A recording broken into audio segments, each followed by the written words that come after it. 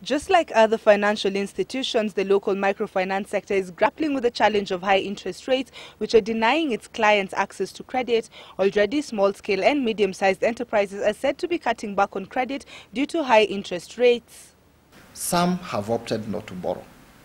They are not to grow their businesses, quite a number.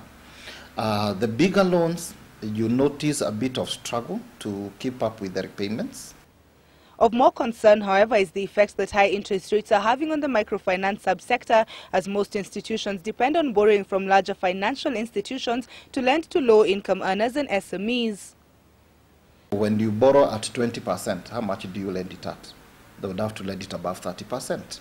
Now that has hindered the growth of the industry.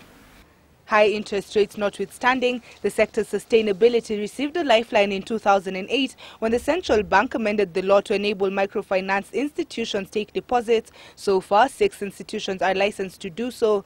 Despite this, access to microinsurance still remains a key threat to low-income earners and SMEs. When an informal person goes to the hospital and they have a bill of 100 or 150, it may mean they pay that bill, they close their business.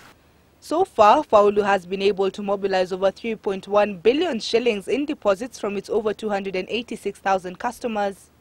Faulu, whose asset base stands at 6 billion shillings, is now looking to increase its deposits to over 4 billion shillings to enable it to expand its lending book. Wanjiru Gaido, Citizen Business.